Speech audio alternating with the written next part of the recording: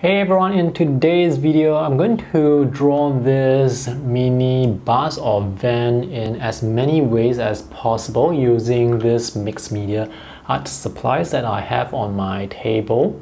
So I have colored pencils, water soluble colored pencils, watercolor, walnut ink, fountain pens, markers, a bottle of ink, different inking tools, and dip pens, brush pens, water soluble pens, colored ink pens, crayons, water soluble crayons, graphite. So it's going to be a lot of fun. Today's video is actually inspired by this online art course that I took recently. This is on Domestika. So the artist is Adolfo Serra. He is an illustrator, I think, from Spain. Anyway, he is a fantastic artist. He's very versatile. So he likes to create children illustrations with all sorts of tools. So you can see he has a lot of different styles, and I'm really inspired by this course. So today I'm going to basically do the same thing. I'm going to draw just one subject using as many styles as possible. Let me just make some space on my table and bring out this sketchbook that I haven't been using for a very long time. This is a Strathmore 500 series mixed media sketchbook. I think the last time I drew in this was back in 2016. Yep, that's the date. So I actually use this sketchbook for mixed media work, which is a very appropriate sketchbook for me to use today. Let's start with the most familiar tool that I always use, pen and ink. So I'm just going to be drawing like really quickly because I just want to test out the different styles, like see how many styles I can actually draw this vehicle with. So this is just pen and ink, and later on I will have pen, ink, and watercolor. This fountain pen that I'm using, this is a Sailor fountain pen with a zoom nib, which basically means that the nib is quite thick, so the lines, they are quite bold. The second style is also with pen and ink, but this time with watercolor. So I have this Daniel Smith watercolor sticks that I have squeezed into these pens here. So I'm just going to paint directly onto the paper without mixing the colors on the palette. Let's have some red shadows because why not? Just with ink alone, you can create a lot of different styles just by changing the tools you use or changing the drawing style. So now I'm going to draw with a dip pen. Actually, I don't want to use this particular one because I have to keep dipping into the bottle, which to me is a bit inconvenient. So I actually have a fountain pen that has a very similar nib to the dip pen. So in this case here, I'm going to draw with hatching lines. So this is a very messy type of pen ink sketching style. It's not the traditional type where you actually do like really beautiful hatching, like this sort of parallel hatching. Yeah, so for those people who create this sort of art, I really salute you guys because it requires a lot of patience, which is something I do not have. With this particular style, you can actually hatch in the direction of the surface. So if the front is like this, you can hatch it like this. Okay, so I'm not particularly good with this particular style, but it's still sort of recognizable as this vehicle, which is great. And now let's use a brush pen.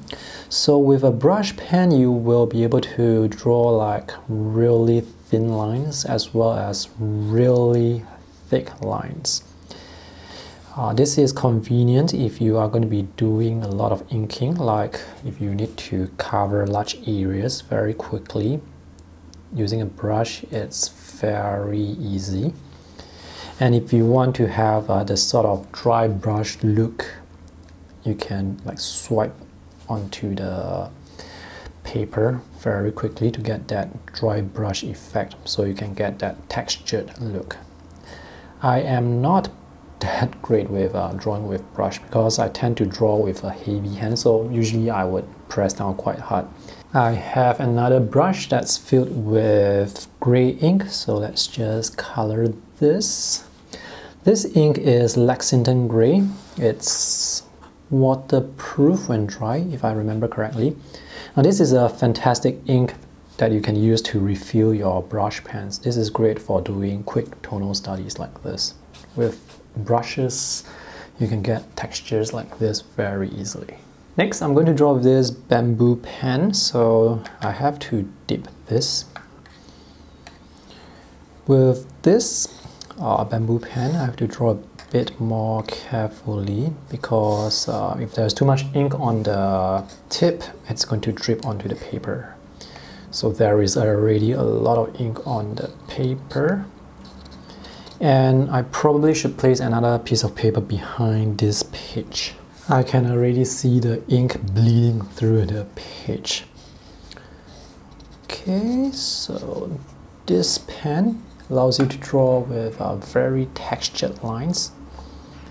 Oops, too much ink again. So that's the thing with drawing with this bamboo pen. The lines will be unpredictable, and you definitely need to use paper that is much thicker, otherwise the ink, depending on the ink that you use, it may bleed through to the, oops, yeah, it may bleed through to the other page. So again, too much ink here. So you get this very thick lines and very thin lines. It's very fun, but it's very experimental. Whoa, okay, I need to use tissue to dry this, otherwise the ink is definitely going to bleed through. Okay, the watercolor I was using earlier doesn't seem that vibrant, so now I'm going to use Ecoline ink to color this. This is the ink you can use in fountain pens or with their Ecoline markers. You can also use this to refill brush pens, but the ink is not pigmented. This is dye-based ink, so the color will fade if exposed to light for long periods of time, and this is very difficult for me to open. Okay, I have some ink on my fingernails, beneath my fingernails. Okay, so this color definitely more vibrant. So I'm just going to color the top and bottom here. And now let's draw with colored ink pens. So just with ink alone, I can draw with so many different styles. So for this, I'm going to draw some with this, some parts of the vehicle with this green ink, and other parts with black ink, just to mix and match and see how it looks. Okay, doesn't seem to be too bad. Another one, this time I'm using this pink color. This is the Derwent paint pen, or Derwent paint marker, or I cannot remember the name. There are just too many products from Derwent. This is quite fun as well. The colored wheels look very interesting. Let's have some smoke behind. This is water soluble pen. Let's see what happens when we dissolve the ink. So it seems like this ink is not like that water soluble, at least on this particular paper. Let me dab the brush onto the pen and see what happens. So I can actually get more vibrant or more obvious color when I dab it like this. You probably need to use the right paper for this pen. So for this sketch I have colored pencils and crayons. It's a bit difficult to draw with crayons, so I'm just using the crayons here for coloring. And this paper, it has a lot of texture. It's fine grain texture, so you can see a lot of the white of the paper showing through. Let me just emphasize some details with the colored pencils. This is quite fun as well, this mix and matching thing that's going on. Oh, okay, this is a nice combination. Next, I have colored pencils with water-soluble crayons. So the crayons I was using earlier, that's New Color, Caran d'Ache New Color 1. This is Caran d'Ache New Color 2, which is water-soluble. The earlier one is water-resistant, but this is water-soluble. Okay, let's wet this. It dissolves quite nicely, but you can still see the texture of the crayon unless you dissolve them completely. And for the wheels, I'll be drawing them with crayons. So I'm using this water-soluble crayon to draw the wheels again. Let's wet the bottom here and see if we can draw some shadows with this. So when the paper is wet, we can get like really rich colors.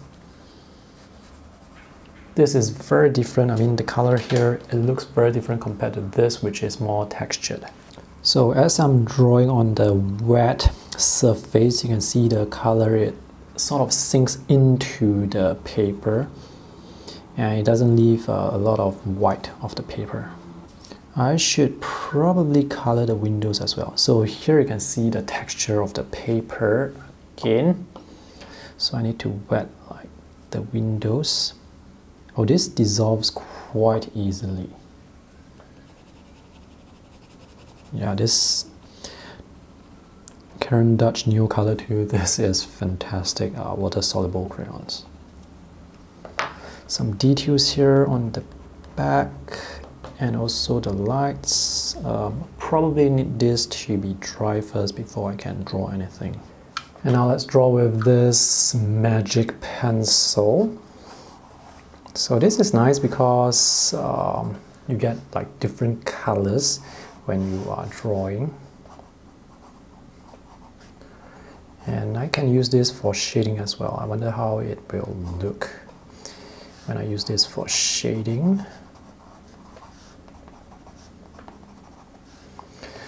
Using a pencil like this with multiple colors in the lead or in the core, it makes your sketch look interesting like straight away.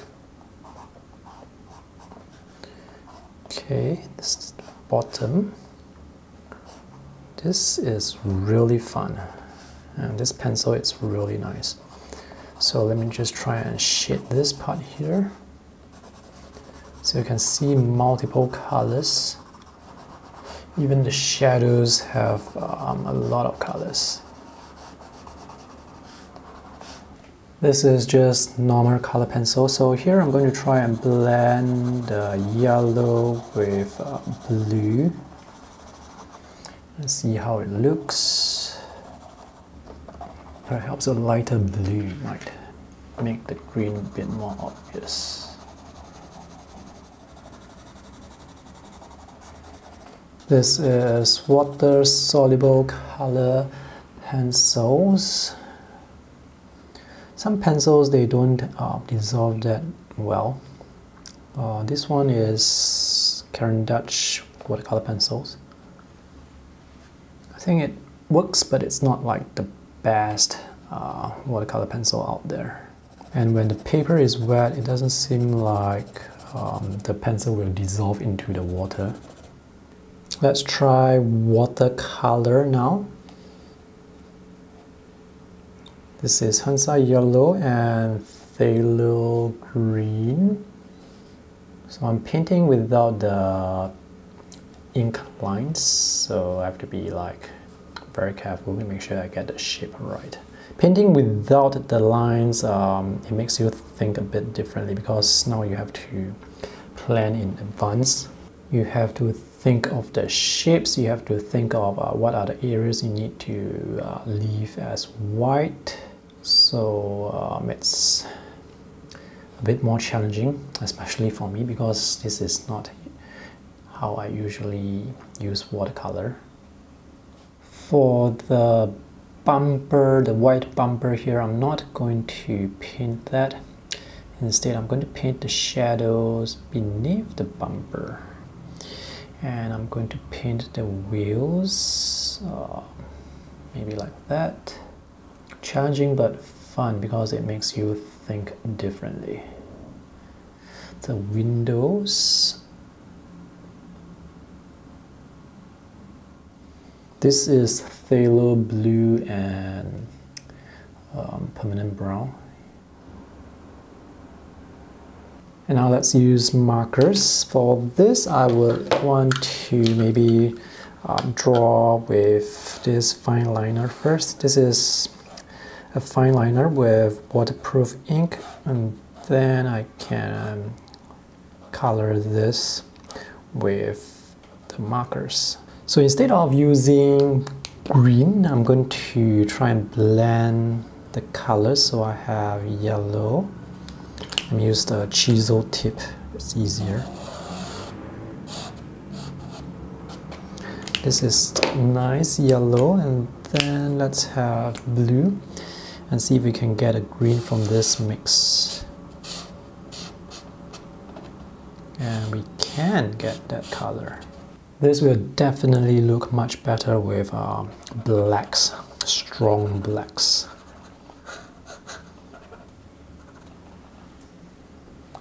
There, I think it looks much better now. I've not tried pencils yet, so let me just use pencils now. So with pencil, you can use this for shading as if you are painting, or you can use the pencils for drawing to create line art. So the pencil is very versatile. So for this sketch, I'm using a mix of two. I'm using this for shading as well as for drawing.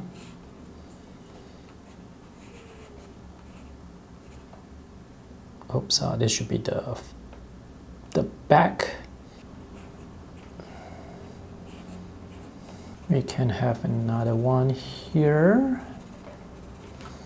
And for this one, let me just shade this very lightly.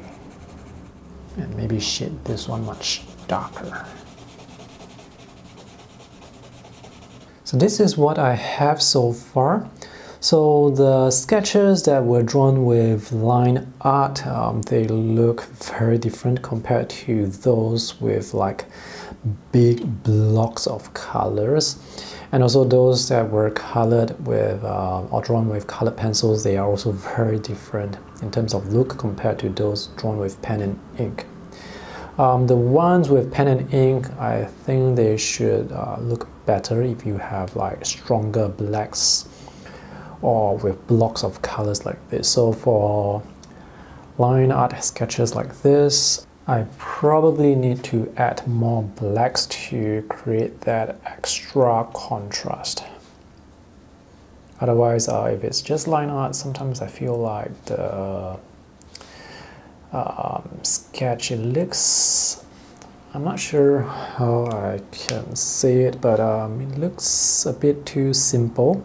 But sometimes you want simple, of course. Those with multiple colors within the color, those look really nice. Like watercolor, you have yellow and blue blending together.